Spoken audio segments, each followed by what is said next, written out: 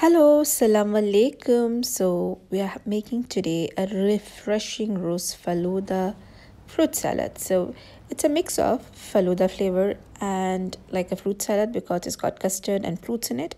So the first step is to make the custard. So I'm having here milk. I'm boiling up the milk. To the milk I'm adding in sugar. When the milk boils up, we'll add in the custard powder. So the custard powder is mixed in normal room temperature milk, and it's mixed really well. And when milk starts to warm up, we'll mix in the custard liquid to it. Also, we'll add in crushed vermicelli because we need to have a Falooda texture. So I do not have here Falooda safe, so instead of that I'm adding in crushed vermicelli, and it cooks up really fast. This is the thin vermicelli.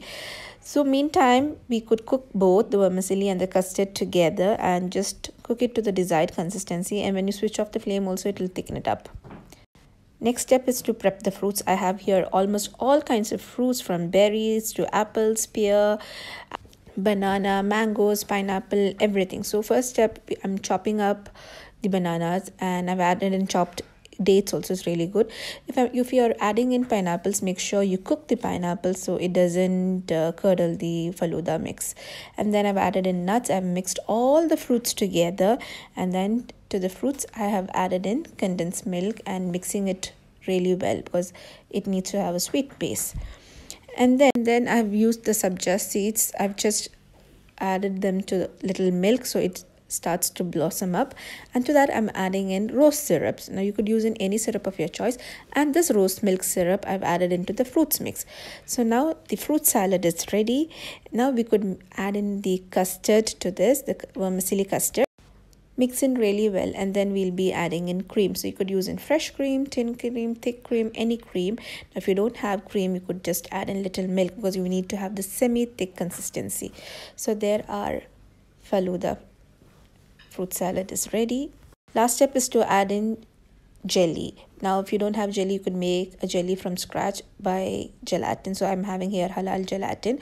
So I'm using one sachet, which is around 10 mg, 10 ml, and it's good for 2.5 cups of water to be a jelly. So I have here around 4 tablespoons or 3 tablespoons of really warm water. To that hot water I'm adding in the jelly sachet and just mixing it up. It should be warm hot water, then only the gelatin would mix up. And then if something's there unmixed, just pop it into your microwave and it will be fine. Or otherwise you could double boil. So it's totally up to you guys. How do you want to prepare the gelatin? And then I have here around 2.5 cups of water. To the water I'm adding in rose essence and rose syrup. So the rose water gives it a nice add-on flavor, and the rose syrup you could add in these two, or you could make any jelly of your choice. It could be a strawberry, mango, pineapple, or any jelly. The store-bought jelly will also be fine. So I've mixed this and I'll be adding in the gelatin to this. And then for instant jelly, I'll just have to keep them in the freezer for some time and then to the fridge. So there our instant homemade roast jelly is ready. Now the last step is to just serve it all and rock your iftar table or your party table. And this looks really vibrant, refreshing, and it tastes really good also.